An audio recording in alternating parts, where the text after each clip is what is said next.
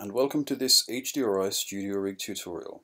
Firstly, I do not work for Greyscalegorilla, nor am I sponsored by them. I'm just extremely happy with their products and so would like to share what I've learned.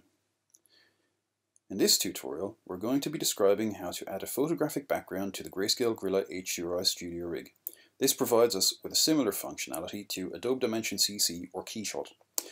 Now, the problem I had was I needed a scene featuring a photographic background but also with a reflective floor, so that it could reflect the models in order to make it look convincing. First thing I tried the traditional way of creating a floor and a background and using the compositing tag to combine them.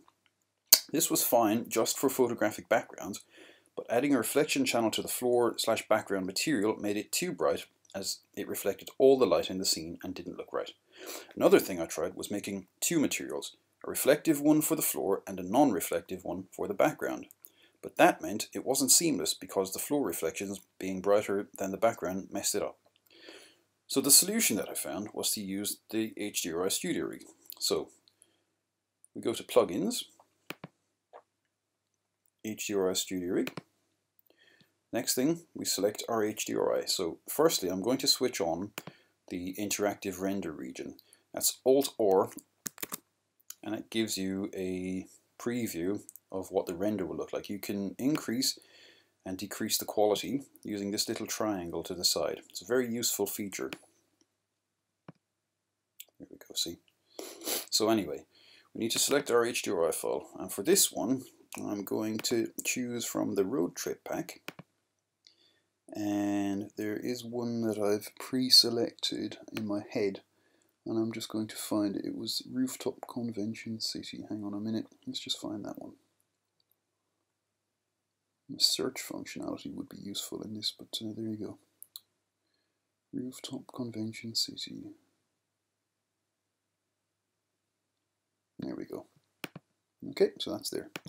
So now we can see the scene is now lit with this Rooftop Convention City HDRI file.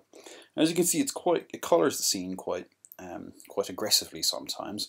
So what we can do is we'll just turn the saturation down in this menu here to say -35. As you can see, it's removed a lot of the color. I was kind of bleeding onto the model. The reason I've done that is because I want the color to be quite neutral, because when I add the photographic background, it will then kind of be more believable. And so the point of doing it this way anyway is we need a reflection on the floor. So we just pop into Seamless Floor Controls. I'm going to add a reflection of 25%. And I'm going to blur the reflection by about 12%. Okay, so now when this renders, you'll be able to see the reflection on the floor. And so obviously I know what the image already looks like, and I saw a blur of about 12% matches the reflections in the photograph I'm going to use, which I'll show you in a moment. But for now, we've set it up the way we want it. You can always go back in and do it again if you need to change any settings. But what we need to do in order to add the photographic background is we need to make a copy of the HDRI rig. Okay, we'll turn that off. And we'll make this editable by pressing C. So what we do is we go into, you can see the background here and the floors.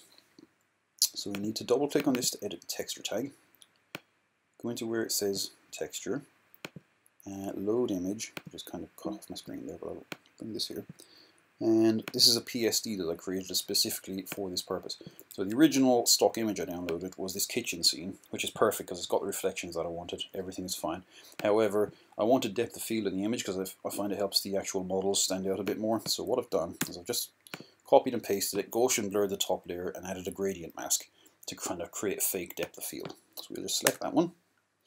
And you can see already that it's added that image to the background. Now we just need to add that as well to the visible floor. Okay. What we can do, if we just go here, right click or two-finger click on a trackpad, just copy this, go into the visible floor, and double click or right click or whatever, and paste. That will then copy and paste the texture for you. And as you can see here, this has given us a scene featuring the reflections we want on the photographic background that we want. I would actually love to see this functionality baked into future versions of the HDRI Studio Rig, but for now we just have to hack it. So I hope this tutorial was useful for you, and yeah, have a great day. Bye bye.